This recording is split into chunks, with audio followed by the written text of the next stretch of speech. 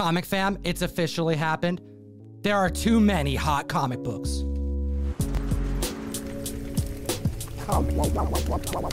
Another week, another list of the comic books defining this generation of collectors, and we got the kingpin on the mic, the leader of the Gempire, Gem Mint from Gem Mint Collectibles. How you feeling?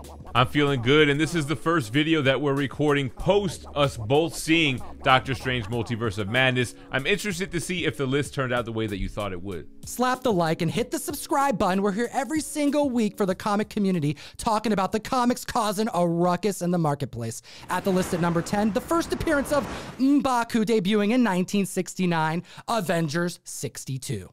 And we were just talking about this on our last live stream on the channel. You guys should come swing by. We do live streams every Sunday. We still don't know what the Black Panther Wakanda Forever movie is going to be about. Is M'Baku going to take over as the Black Panther?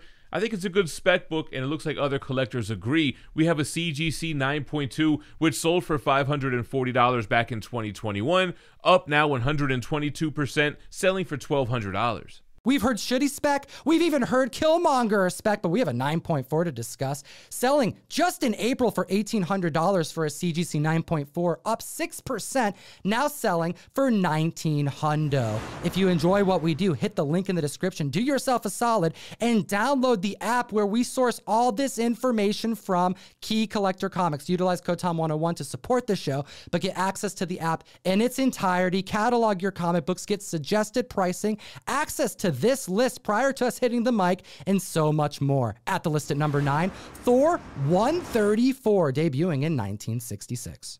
The first appearance of the High Evolutionary, who we now know will play a major role in Guardians of the Galaxy Volume 3. We also know that there's going to be a focus on Rocket Raccoon, who has an origin tied to the High Evolutionary, and the key alert mentioned that inside sources had claimed that this would be a villain, although not the main villain, but featured in the movie nonetheless, and then seemingly confirmed by James Gunn, tying Chukwudi Iwuji, you know him from Peacemaker, as being the prime actor for the role. We have multiple record breakers, and this book has been climbing since the announcement. Yeah, those mid-grade CGC 5.5 to 7.5, they've been selling for 2 to 3 times higher than what they sold for back in 2020, and they're selling for about $150 to $200 higher than what they sold for last year in those mid-ranges. We had an 8.0 hit the market this week, selling for the second highest it's ever gone for. The record was set in September 2021, selling for $1,200. This past week, it hit $1,100. So close for such an expensive book. Members are investing now before it goes up even more. And it didn't stop with the 8.0. We have a CGC 9.0 that came to market, didn't break record. It's actually the second highest sale ever. The highest sale was January's $2,200 sale. So somebody got a really good deal with this new second highest sale of $1,950. And Jem, what's this? A repeat offender, a book that we broke down last week thinking that it was prime to secure now before it goes up even more?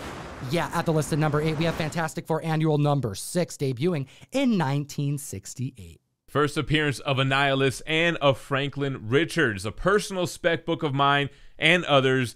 I know Very Gary's probably happy to see this one on the list again, and I started to text him while watching Doctor Strange Multiverse of Madness when they mentioned Reed Richards having children. So it's like Franklin Richards exists in the MCU somewhere in the multiverse, but that's the thing, anyone can exist in the multiverse, causing this book to not only have a 233% increase of sales this week over last. Not only are we seeing major movement on this comic book this past week, those average sales are trending at a rate of 1.5x higher than they sold back in 2020. Comic Butch says, what's up? We're also benefiting from the trickle-down effect of that CGC 9.8 that sold for $33,600. This week, we have a CGC 9.6. Now, this sold for $7,200 back in 2019, and it's up 136%, selling for $17,000. Jem, you know what we call this book? What's that? A double key. At the list at number 7, Batman 251, debuting in 1973. A classic Neal Adams cover. The modern day reworking of the Joker as a homicidal maniac and less of a comedian. And I'll remind the community about the April 30th 9.8 major record breaker that last sold in 2021 for $11,100, breaking records last month, selling for $35K. We warned you about the trickle-down effect. and it's arrived. After the passing of comic book legend Neal Adams, collectors have been going out and purchasing some of his iconic works. This didn't make the Hot 10 last week. It was on the honorable mentions, but it's here today with these record-breaking sales. A 7.0 back in July 2021 went for $875. That's up 3%, selling for $900. The CGC 9.4 sold for $32.50 back in April, and that's up 11%, now selling for $3,600. Moving on the list to number 6, we have Tales of the New Teen Titans, issue 44, the first appearance of Nightwing. Debuting in 1984, we have a legacy character, Dick Grayson, taking on the persona of Nightwing, where he was formerly known as Robin. New character design done by late comic legend George Perez. This is also a double key, as it's the origin of Deathstroke. We have a 9.2 Mark Jeweler to discuss. The 9.2 went for $180 back in December. It's up 122% with this all-new record-breaking sale of $400, which brings us to the regular CGC 5.5. That sold for just $51 back in 2019. That's up 67%, now selling for $85. I've always thought that this was an underrated book. Butch loves it. The 7.5 went for $75 just in January. That's up 37%, selling for $103. The 9.0, going for $159 in February, is up 7%, now selling for $170. Another comic book legend that we've lost recently, George Perez as well. And Nightwing, one of my favorite titles out right now. The Tom Taylor run is incredible. So nice to see some DC love on the list, because we've mentioned these keys have been undervalued for some time.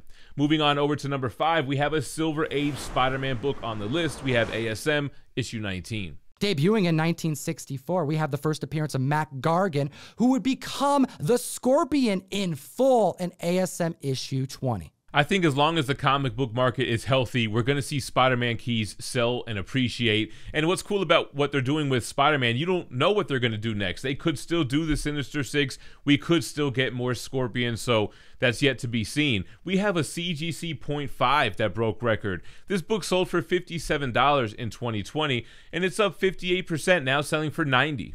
The 8.5 went for $850 in just March, clearing the $1,000 marker this week, an increase of 29%, selling for $1,100. Hot damn, comic fan. Which brings us to a high-grade CGC 9.6. It sold for $4,123 back in November, and it's up 19%, now selling for $4,888. And sticking with Silver Age Spider-Man, now we're seeing Amazing Spider-Man issue 1, the Golden Records reprint, showing up on the list. What's this, Gem? Another reprint making our list this week. We've been covering the Hot 10 for over a year. Hit the subscribe button, comic fam. But this right here is a special occasion. It is demonstrating the interest of collectors basically giving up on the blue chip Silver Age books because they become so out of reach and starting to navigate towards what they can attain.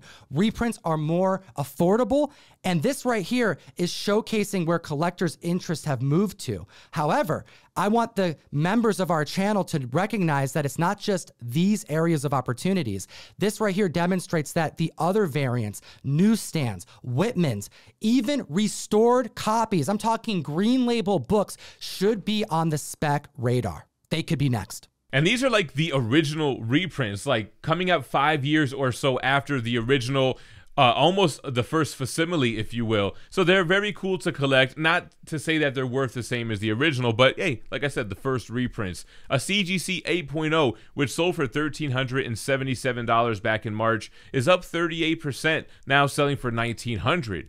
An 8.5, which sold for $1,400 in February, is up 7%, now selling for $1,500. Then we have the 9.2, going for $1,938 back in August, up 29%, selling for an easy $2,500.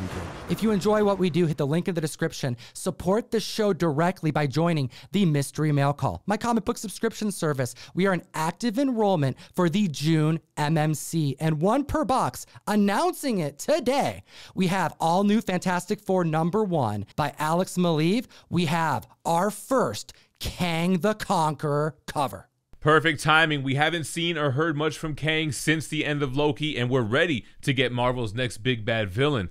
Moving on to number 3, we have Fantastic Four issue 46, the first full appearance of Black Bolt, second Inhumans, and now we can speak freely. It made the list last week. We got Black Bolt back in the MCU. Now, admittedly, I didn't watch the Inhumans IMAX show, but it was still cool to see him until he blew his own brains out. So now where do we go?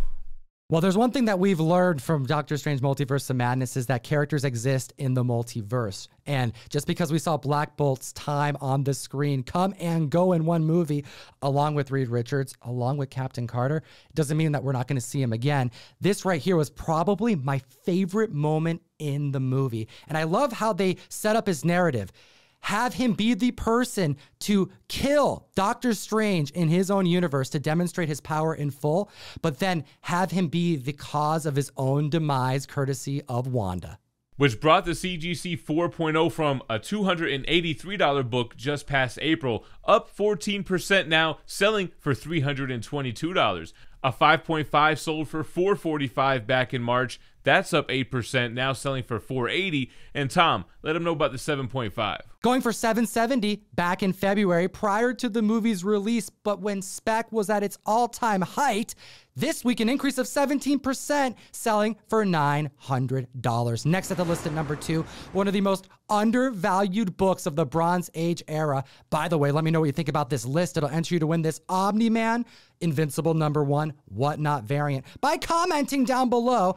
Let's talk about Star Wars number 2. With the Obi-Wan series debut nearly days away, it makes sense that collectors are picking up the first comic book appearance of Obi-Wan Kenobi, of Han Solo, of Chewbacca, and many more.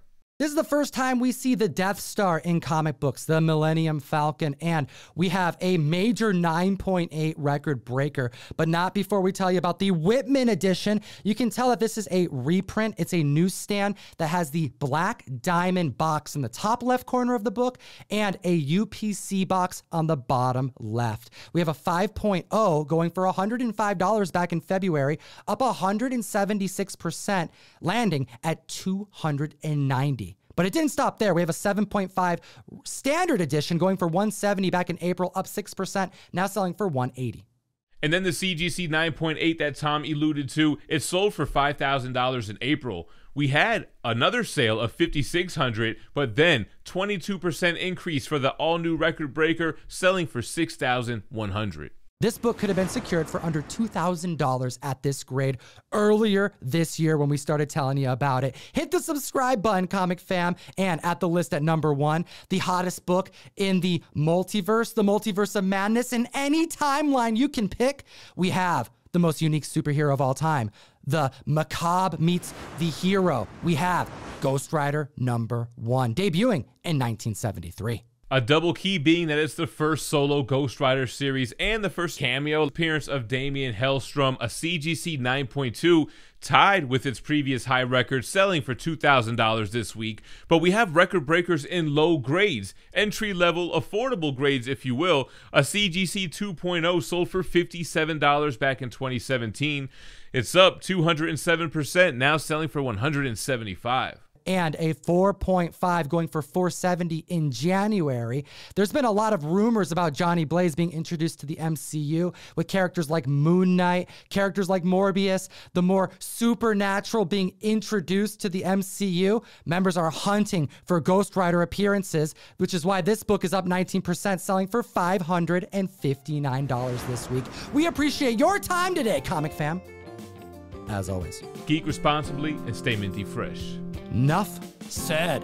Comic fam, you already know, every Wednesday, Gem Mint and myself and the rest of my homies get together on the best new app to buy and sell collectibles, Whatnot, available for both Androids and iPhones. But this week at MegaCon in Florida, you can see me in person. I have multiple streams scheduled. Go to my profile, bookmark them all. I'm hunting for exclusives, I'm hunting for keys, and I'm bringing the giveaways from Thursday all the way to Sunday. And if you're in Florida at the con, come check me out at the Whatnot booth or look for me and Heron Heavens in the comics section. We be hunting. Have a great week.